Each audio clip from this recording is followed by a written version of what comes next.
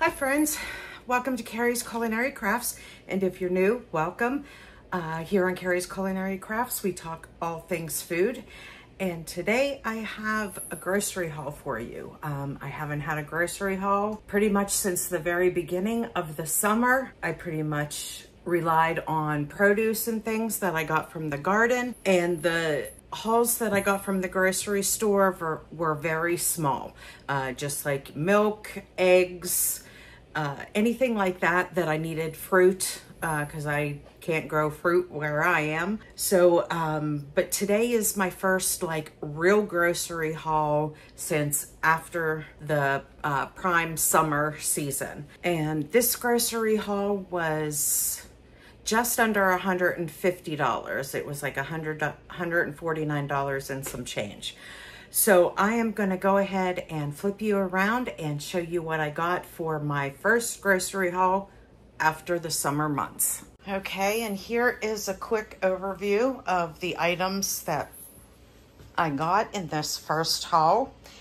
And you are going to see a bunch of convenience items because at this point I still need them in my life. So I am relying on some convenience items instead of having to make homemade.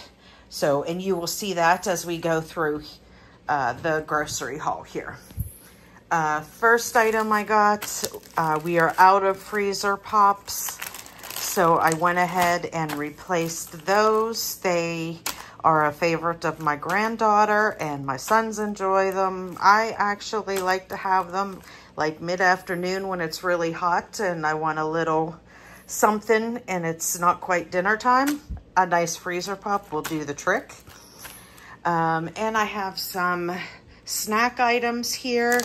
I got 3 packs of these veggie straws, all different flavors. One is a Screamin' Hot flavor, one's a sour cream and onion, and the zesty ranch. And I got two more bags of Tostitos for nachos and taco salads and things like that. So we always need those. I got some energy drinks for my son. This is his coffee. He is back in school. He started school this week. So I need to make sure that I keep those on hand for him. And I went ahead and got 2 more of these Country Crocs. I always keep one of these big ones on hand. These are nice and spreadable in case I don't have any of my garlic or butter out and softened. I still like to keep in the refrigerator some spreadable butter, and this lasts a really, really long time in the refrigerator, and I stick it in the back of the fridge where it keeps it like super, super cold. And I got another little one of these because on my last one, my lid broke, and I usually just keep these for a while and I'll refill this into this, and when this gets emptied then I just put it through the dishwasher and keep reusing it until something happens, and usually it's like the lid splits or something and then I need to replace it, so I'll just keep that on hand. I got a small whipping cream for recipes, and I got a crema. I like to get this every once in a while for, because we have Mexican all the time, and I don't always keep this on hand, but every once in a while I do like to get it, and this is like a replacement for sour cream. And here I got 2 already peeled garlic. I am still having serious issues with my hands. There's no way I can peel garlic. And the last time, I believe I did a video, my son peeled all the garlic that we got from the garden, I believe. Can't recall, did we plant garlic this past year? I just remember he did it for me. He peeled a whole bunch of garlic that we had, and then I made them into garlic pucks, and those are getting low. So I figured I would start going ahead and getting some garlic, and I went this route so I don't have to worry about peeling it. And I'm going to do these 2 different ways to preserve it longer. It lasts a little bit in the fridge, but not very long. So I'm going to pickle one of these bags, and then I'm going to put the other one in some flavored olive oil. And I will keep them in the fridge, and that will preserve them for a very, very long time. So I'm going to go ahead and do that with those. So just stay tuned for a video whenever I do that. I got a few, my granddaughter is coming this week, so I got a few of these snack items.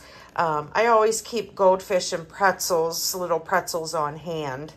That she really likes, but I thought that I would get her some of these, which I think she'll really like. These have like apple slices and some grapes and some cheese cubes in them. She'll absolutely love that. And then they also had these like Disney ones, and these have the cheese cubes and little pretzels on them, and some apple slices.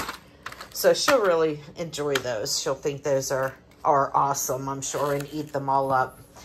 And this is one of the things that I totally ran out of. I haven't been making homemade ranch just because the mixing is hard on me, and I ran out of our stocked ranch dressing. So you guys know when I stock something up in the pantry, I usually do it by the dozen, and sometimes I'll buy 6 at a time. But this time I went ahead and bought them, bought my max. I bought 12 of these. So these will go in the pantry. Like I said, I haven't been making homemade ranch very much because of the mixing with my hands, and I've been relying on the convenience of ranch dressing because my son goes through ranch like there's no tomorrow. So stocked up good on that. Now going into the fresh produce, I have some grapes here, green seedless grapes. I have some raspberries. Always have these on hand when my granddaughter comes. She will literally eat this entire container. She absolutely loves raspberries. So I got a container of that. I got 4 plums.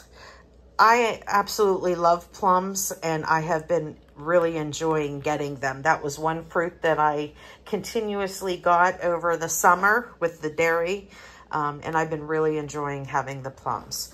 I got some lemons and limes. These are for our waters and for cooking, and limes are for some guacamole if I make guacamole. And I got a little zucchini. Can you believe it? Our second planting of zucchini has not produced any zucchinis yet because we had just planted them like 2 weeks ago. But we'll be getting some more zucchinis pretty soon. But for this week, I went ahead and bought a little zucchini so I can cook that up. I absolutely love sauteed zucchini or roasted zucchini with roasted vegetables. But yes, I love zucchini as a vegetable. And I got one of these coleslaw mixes, again, to help me out so I don't have to cut up cabbage. Cutting up things are very, very difficult for me with my hands. So I went ahead and got this coleslaw, and you know what? I'm just not going to feel bad about these things anymore because, you know, those of you that have been following me for a while, I've been having issues with my hands for almost 2 years now, where it got to the point that it affects me using them, and chopping and stirring and kneading, and those things are just very difficult for me. So I've just come to the conclusion I'm not going to be upset about it. I am going to cut corners wherever I can. And this is a big, big thing for me, not having to cut up all that cabbage and carrots and stuff like that. I got some colored baby Carrots, love to roast these, you know, with some onions and some zucchini and these new potatoes, these nice little potatoes. Love to roast those as side veggies with dinner. And here I got some shredded carrots. I love to put the shredded carrots in salads. And another shortcut, because I'm not going to sit there and cut up carrots. So shredded carrots it is. I got some more eggs, because we always need eggs. And then 2 other fruits that I got. It's still, you know, the end of the summer, so I am using watermelons and cantaloupes as much as I can before they kind of disappear and start to have no flavor. So I am getting the fruits while I can. You know, going into these fall and winter months, we're not going to have as delicious fruits available to us. So watermelon and cantaloupe. And that is my first grocery haul since the beginning of the summer.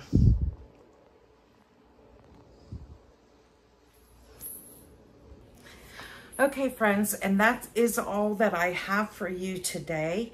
I hope you enjoyed this, and make sure you give me a thumbs up if you did. Really helps my channel out. And if you would really like to help me out, hit that join button down below. And that just helps me be able to make out more videos for you guys. Those of you that have been following me for a while, you may have noticed that I cut down my videos again to once a week. And really just a quick thing on that. I know that I've had some followers from the beginning, and I appreciate all of you. I appreciate those of you that comment below. It is very nice to talk to some of you guys. I have decided to go ahead and cut down my videos to 1 a week, just to give myself a little bit of a break. For those of you that don't really know how YouTube works, people that create channels, you don't like just create them and you get paid or things like that from YouTube. It does not work that way. I have been on YouTube for almost 2 years, and in that 2 years, I got 1 check for $100. Realizing how much time and effort that gets put into doing these videos, I don't think a lot of people realize what all goes into it. I pretty much have, you know, like 30 to 40 hours of footage that pretty much takes me all week to do, and then I have to go ahead and edit it, because all of these videos, you know, I try to do under an hour. Some of my tutorials are closer to an hour. Some of these grocery hauls are definitely, you know, shorter than that. It's a lot of work to get all that footage and then go ahead and edit it down. And basically it is a full-time job.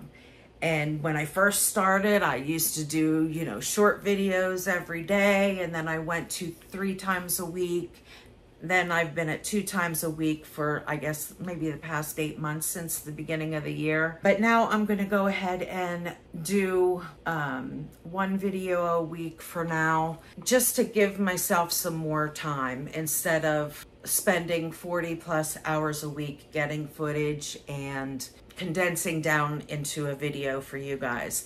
And then the only way producing videos does not get a person paid that is on YouTube. There are 3 things that get people paid. There's sponsorships, which I don't do sponsorships. There are the people, if you watch the ads, that is how most people get paid. And so when you like hit that skip ad button, then that stops any, you know, revenue inflow that would come to me. So if you watch the ads, that definitely helps me out. And the third thing is if you would hit that join button down below, that would provide a small amount that would possibly come to me. So those are the 3 major things that bring in any type of revenue for YouTube. I started this YouTube channel. It had nothing to do with the revenue inflow. I do this channel because I enjoy teaching people about food and how easy it is to food on the table, and it does not have to be difficult, does not have to be a long, hard process, and does not have to be expensive. You work within your budget, whatever you have for your family. You purchase what you can afford to put food on the table. The important thing is putting food on the table, feeding your family, or even if you're just alone, you want to feed yourself good, nutritious meals. Don't think of it as, oh, I'm not going to cook for myself. Why not? You are important. Make sure you get some good quality food inside your body.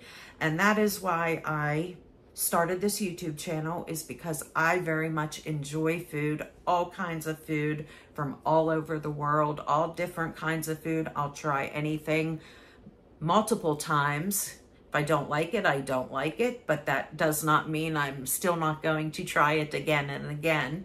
Tastes change, or you might find a recipe that you really enjoy it in. So I just wanted to give, so without a little bit of rambling, I just kind of wanted to give you a little bit of background on YouTube and kind of explain that why I'm going down to 1 time a week, just because I wanted to lessen my load. I'm having a harder time with my hands. Does not mean I'm going to stop providing content for you guys, because I love you guys, and I'm going to continue doing all this stuff as long as I possibly can. I'm going to be canning. I'm going to be cooking. I'm going to, you know, I have family, so I need to provide food for them. So I will continue to be cooking for them. You might see more convenience items than what is normally in my routine of meals, but you know, it is what it is. And I just finally just told myself I'm not going to feel bad about it. You know, I'm going to do what I got to do. So with that, I'm going to go ahead and end this video. And if you guys would like to have a chat, make sure you comment down below. I love talking with you guys, and you guys have a lot of really good ideas, and I'd like you to share them down below for other people that would also enjoy them. And I will see you in the next video. Bye, friends.